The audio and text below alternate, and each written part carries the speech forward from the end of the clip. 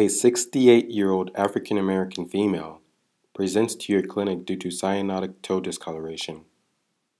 Electronic medical record reveals that she recently underwent coronary angioplasty.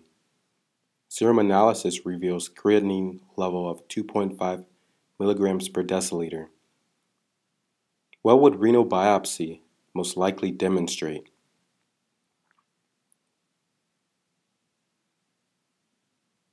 Cholesterol in the arterial lumen.